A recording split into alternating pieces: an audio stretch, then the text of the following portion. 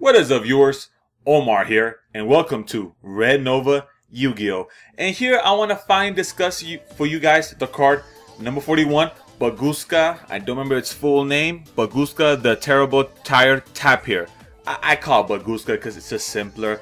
And besides, it's a card that I like. I know a lot of people don't like this card very much because it's cancerous to the game, or it hurts the game, or it slows it down way too much. But I like it. For those of you that don't know this card, it came out a little while ago in the circuit break. There you go, circuit break. Yeah, Yu-Gi-Oh set. I almost forgot the name of the set that came out. But yeah, it's a generic rank 4 monster. It states, once per turn during your standby phase, detach one material from this card. If you cannot, destroy it. This attack position monster card cannot be destroyed by your opponent's card effects. Your opponent cannot target this attack position card with card effects. Yeah, so that's it. That's a card. That's the effect that you see mostly in attack mode. But when you see this card, you'll probably see it mostly come out in defense mode. So let's see what it does. So while this card is in face-up defense position, change all face-up monsters on the field to defense position. Also, negate the active effects of monsters that were in defense position when the effect was activated. So yeah, for those of you who've been playing this game for a while, think about the card lose one turn. It's a continuous trap card that states, I'll also have it here in my notes, activate this card only if you currently control no special summoned monsters. While the monster is face up on the field, negates effects during the turn that monster was special summoned. If an effect monster is special summoned in attack position, change it to defense position. Yeah, so Bagooska is basically a lose one turn, but on legs. And yeah, and it does work a little differently than lose one turn. But it's a card that I'm pretty sure that you'll see as a staple in any deck that can utilize a rank 4 toolbox. So yeah, obviously there are some rules that I want to address because the wording on this card is kind of a little different than what I'm used to, than what the game is generally used to, because it does state that negate the activated effects of monsters that were in defense mode when that effect was activated. So negate the activated effects. Obviously that means trigger effects or things just pop off, but it doesn't negate continuous effects or cost of effects or things like that. So let's break it down. So another card that comes to mind while comparing this card is a card called Majesty's Fiend. I hope I'm saying that right. Majesty's Fiend. I hope I'm saying that right. So it states, cannot be spirit summoned. Monsters' effects cannot be activated. So yeah, Majesty's Fiend and Bagooska, they work a little differently because, well, obviously Majesty's Fiend can't put in defense mode, which is why Bagooska is just a powerful card, which does stop attacks basically, unless you're playing against super heavy samurais, which those attack in defense anyway. So yeah, so don't play Bagooska against them unless they really want to use the effects of the monsters. So there's a thought. So yeah, Majesty's Fiend, monster effects cannot be activated. So they can't be activated. Period. Just period. And Bagooska can only negate effects during resolution. So yeah, so you're still allowed to activate effects, just not during the resolution. So yeah, so probably the best example I can give you is probably Card Trooper, which, if those of you that don't know, it states, well, I haven't seen it in action in a very long time. I believe right now in the ban list is at 2. I could be wrong. It's been a while since I've seen this card, but it states, once per turn, you can choose a number from 1 to 3. Then send that many cards from the top of your deck to the graveyard. This card gains 500 attack points for each card sent to the graveyard this way until the end phase of this turn. If this card you control is yours and sent to your graveyard, draw one card. Well, the only thing you want to look for is that first part, the million effect. Yeah, so because that's the cost to activate the effect, not the actual effect. The actual effect is him getting attack points for every card milled. The milling is part of the effect. So let's say Card Trooper was on the field and the opposite side was Bagooska.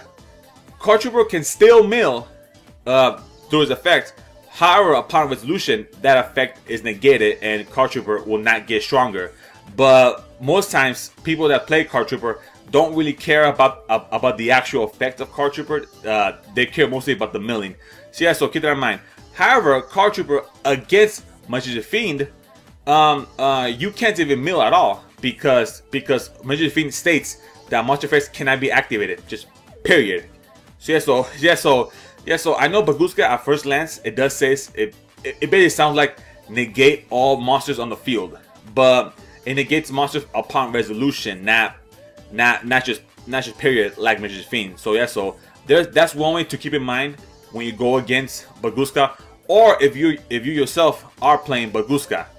Also, like cards that trigger upon summon. Let's say Manju, because Manju is in basically any ritual deck that you see out there. And I gotta say, it looks pretty sunny to looks pretty sunny in my opinion. Let me just turn down just a little bit. Just a little. Oh, it's probably too hard.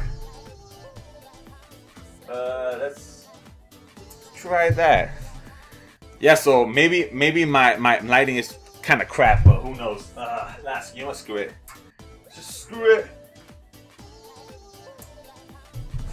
Just screw it. Just let's see what I can do with this crap lighting in mind. But anyways, with Manju, basically when it's normal summon, you may search for ritual card or ritual monster. But with Bagooska, if you summon Manju will go directly to defense mode, and his effect will be negated if you try to activate Manju's effect to search. So yeah, so it does that. But cards like Amazoness Queen, which states Amazon's monsters you control cannot be destroyed by battle. Yeah, so that's not an effect you activated. Queen just has that on default. So yeah, so even though Queen will still be forced to go into defense mode because of Bagooska's effect, its effect will not be negated because it's something that you don't activate. So yeah, so that's one thing to keep in mind if you're playing Amazoness with Bagooska or against Bagooska, because I'm pretty sure excuse me, because I'm pretty sure Amazons can still make Bagooska because they do have a variety of level 4 monsters. I only prefer Chainmaster and Swordswoman. That's just my take on that. And also one thing I want to point out before I actually discuss the rest of the rulings. Bagooska's first part of the text states, once per turn during your standby phase, detach one material from this card. If you cannot, destroy it. Now, that's not part of the effect. That's what they call a maintenance cost, or just a cost in general, which is not an effect. So yeah, so Bagooska does not negate its own effect if it's in defense mode. Just because I'm pretty sure people have tried to actually get away with that and say that, oh no, I don't detach because Bagooska has all monster effects negated or something like that. No, it still is a cost you must pay, which means that Bagooska is a temporary solution to your problem. So up to 3 turns max when think about it, because you detach first turn, detach second, on the third you can't because it has no more. So boom, he's done. So that's a max of 3 turns to just a temporary halt, if you might say. I mean, I don't know. I know you got some kind of board wipe or kaiju or whatever you have to actually get rid of it. But yeah, but there's one thing I want to point out. It's an obscure card, but there's a field spell called XYZ Override, which I did think about when I first read Bagooska. It states, if an XYZ monster on the field would activate its effect by detaching its own XYZ materials, its controller can banish 1 card from their hand face down instead of detaching one of those XYZ materials. Each player can only use this effect once per turn. Now, if you read the effect, XYZ Override can be used to activate the effect of a XYZ monster on the field.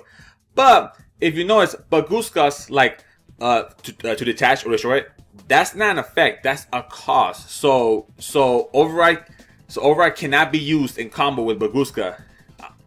Just giving the heads up, just in case somebody wants to troll you that way, you know, to have Bagooska and the field spell on the field, and they think that they may just sit on Bagooska like forever. Which no, you can't do that. That's not a combo that doesn't work like that, because again, Override only lets you detach when you're activating effects. Bagooska's maintenance cost is not an effect. So yeah, so just one tip for you guys to know, just so just so you don't get trolled or anything like that. Just so, a lot of information taken, a lot of information. Now, there is one ruling that I kept seeing on our forums and online or things like that. Is what if Bagooska is already on the field, and the player who controls Bagooska activates MST, and they target a set Oasis of Dragon Soul, and player 2 activates Oasis of Dragon Souls and targets a card called Thunderclap Skywolf. Now, for those of you that don't know any of these cards, MST just destroys one spell track on the field, pretty standard. Oasis lets you summon a monster from the graveyard in defense mode, and what was it? And I'm sorry, and equips the trap card to the monster. So if the trap dies, also the monster does. If I can get to it, there you go. If this card is special summoned from the graveyard, you can destroy all face-up monsters your opponent controls. You cannot conduct your battle phase the turn you activate this card. So it's basically a Raigeki, but only for face-up. So think more Lightning Vortex, since it's basically like Raigeki, but it only destroys face-up monsters. So we'll think about it. So Unchained, Dragon Souls will summon Thunderclap, and then MST destroys Dragon Souls, which in turn destroys Thunderclap. Now since Thunderclap was first summoned from the graveyard, its effect does go off. However, upon resolution, Bagooska will negate it. This is why, because Thunderclap was summoned in defense mode and was under the effect of Bagooska. So even upon resolution, if this card were to die and attempt to activate from graveyard, it still will be negated because technically its effect was trying to activate when summoned during the chain. Obviously, the effect won't go off until after the chain is done, but since it was summoned during the chain while in defense mode, while Bagooska was still on the field, its effect will not go off. I know it's a little weird, considering that the Skywolf upon resolution is no longer on the field, but it does happen because Bagooska does state negate the active effects of monsters that were in defense mode when that effect was activated. So it's one of those weird rulings that I had to keep reading over and over again for me to understand properly. But I guess that's the best explanation that I can give you guys, just because, yeah, it's a really weird ruling that Bagooska can even stop that, which is pretty insane when you think about it. But yeah, but also another ruling that I want to think about, because I was thinking about this scenario in my head. What if Bagooska is summoned and player B wants to chain Boundless Trap Hole, which obviously will destroy and remove Bagooska, which it will. But my question was, will Bagooska still change all monsters on the field to defense mode before it dies, or will it not get a chance when it's summoned? So I did a bit of research. So let's start first by reading the card, because you know, to understand rulings you need to also read your cards. So let's read it quick. It states, while this card is in face-up defense mode, change all face-up monsters on the field to defense mode. Also negate the active effects of monsters that were in defense mode when that effect was activated. Sorry, I'm saying defense mode instead of defense position because it's just easier for me, I guess. But to read it again, just the first part. While this face-up defense mode card is on the field, change all face-up monsters on the field to defense mode. So basically, once Bagooska touches the field, just hits it. Like, let's say it gets summoned and there's no count trap, solemn strike, solemn warning, or anything to actually negate the effect. Like, once Bagooska's foot touches the ground, its effect is applied and all monsters go in defense mode. And then after that, player B has the option to use Boundless Trap Hole. So do you get that? So when it's summoned, its effect is already applied, and then afterwards you actually allow giving the option, if you have it set down, of course, or you have some card lets you activate trap cards from the hand.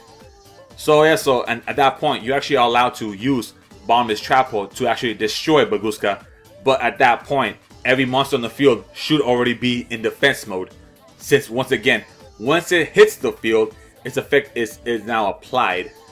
It's now applied because Bagooska is a continuous effect, which means it doesn't trigger or it doesn't even start a chain. So yeah, so once it hits the field, it works.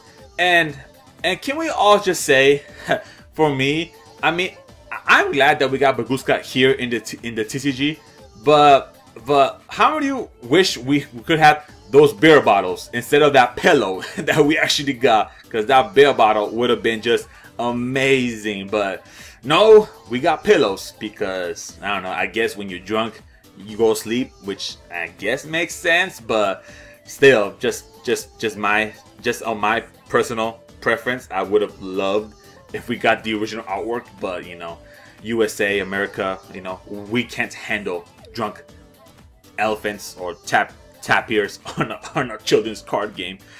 But yeah, guys, anyways, guys, I hope that taught you a little bit about this card on how it works, on the mechanics, how to counter it, what works, what doesn't work, just all that stuff to be prepared when you go against Bagooska. Because again, I'm seeing this card in every deck that can make rank force. So yeah, so just be ready for this card when it comes out.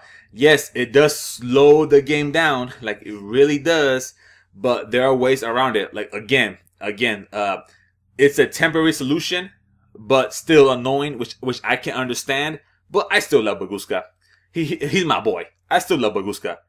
All right, guys. Well, thank us again for watching, and see you next time for my next rulings video. Which will it be? I'm not sure. But you know, Yu-Gi-Oh! Rulings always come up, and it's always fun to discuss them. All right, guys. I'm Omar. Have a good day. Peace.